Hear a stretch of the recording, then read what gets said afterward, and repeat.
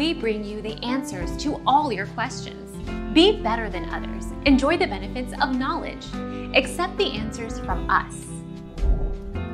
According to CNN, Trump visited Trump-owned golf courses 92 times between becoming president in January 2017 and January 3, 2018, although the White House does not disclose when the president actually plays golf during a visit to a golf course. Our mission is to provide accurate answers. We think without knowledge, it is impossible to live a balanced life. Be competent, be skillful.